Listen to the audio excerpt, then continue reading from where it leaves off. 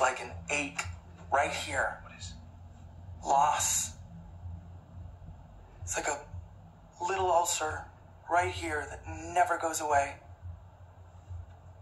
And you somehow figure out ways to take your mind off it enough to not feel it as much. But yeah, sometimes you lose sight of what's going on around you because you just want to be able to breathe the way you did before. Well, Dan joins me now. It's so good to see you. Congratulations on Good Grief. Thank you so much. You know, I know it's such a passion project. You know, you're in it. Mm-hmm. You wrote it. You directed it. Mm-hmm. You probably made everybody the food. I don't know. You did so much. Fortunately, some very capable people did that. Nobody wants me in a kitchen. But it's very, you know, when I was watching it, anybody who's experienced any kind of grief will instantly get it. Oh, that's kind. You know, they really will, especially your character who's going through a hellish time. Not great, no. And I just, in my mind, I'm thinking of all the people who have known me from my TV show watching this and being like, what is happening here?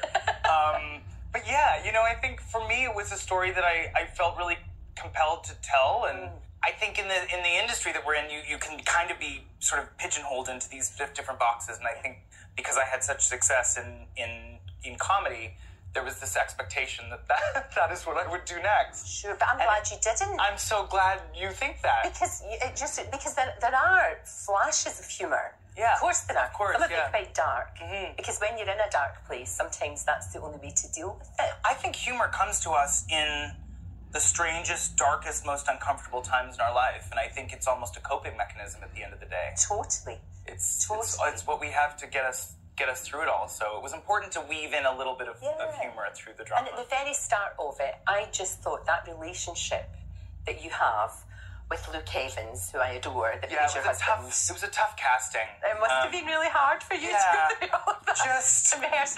A tough face to spend time with. But what a beautiful relationship they have. He's so lovely. And I wanted to be at that party and all of the friendships, and it was very real as well, because you know we've all got friends that annoy us. You know, they do, right? Well, that's sort of what the movie is kind of about. Yeah.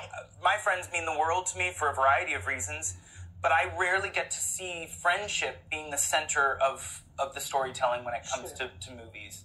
And to show adult friendships in this way that are flawed but really celebratory and meaningful. Sometimes I think the closest friends we have and the oldest friends that we have are the ones we excuse the most in terms of bad behavior and bad habits and things. And if someone were to kind of walk in off the street and assess some of our closest friendships, they might just say, you might all want to have a chat with each other. Exactly.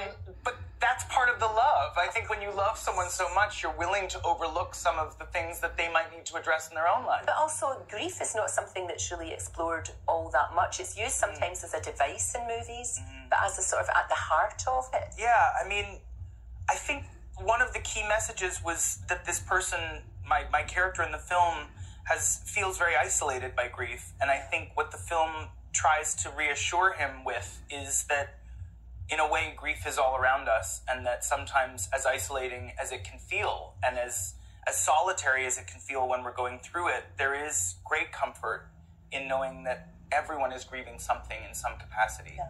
No, it's true. Do you know what I loved as well at the end? There's artwork of all the characters. Yeah. Please don't tell me you painted that as well, because for goodness sake. Can you imagine? No. So, well, you did everything else. The beautiful thing about making something is that you can reach out to people that you love and hope that they want to collaborate with you. Right. And Chris Knight is an artist who is an extraordinary artist, and when I was putting the movie together, I knew how important, because my character is a painter, and I knew how important it was that these paintings be really good and really specific and really emotional. And so I called him on the phone randomly out of the blue. We'd never met. And I asked him if he would be a part of it, and he said yes. And it's amazing how meaningful his work is in the movie. And especially the one of Luke Evans, the character that Luke is playing. Yes. But that is gorgeous. Yeah. I hope he got to keep it. I think Netflix might own those at this point. We might have to break into the Netflix vaults and steal back our paintings. I know. I don't know how this works. I know. We were talking about Lovely Luke, and my abiding memory of this man, and I'm sure you'll be exactly the same. He's a great singer, and he sings in the film at the very start. It's so annoying. And I first met him watching Adele. We went to an Adele concert, and he happened to be there. But do you know what I enjoyed more than anything? Watching Luke singing Adele. That was the highlight for me. Was Luke singing Adele in the concert? In the audience. In the seat beside you? In the audience. We were standing. See, that's where I would have gone, honey, we're good. But it was lovely.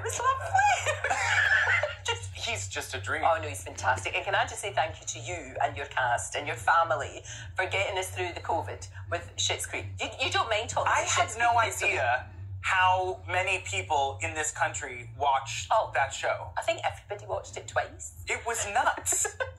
And I don't know what it is, but I was walking down the street, just people are talking about it all the time. I think you never really feel how far-reaching something is until you travel in a place. It was a joy because it makes me feel so laughed and laughed and laughed. And I think over here as well, we just got it right away. We got that sense, your sense of humour and your family's sense of humour. Well, it's the Canadian thing, so I feel like connections. There's ties. Yes, definitely. It's that dry, self-deprecating humor. Which is so good. And I want to be Moira when I grow up. I do. Listen. And I'm going to get my licence to officiate a gay wedding.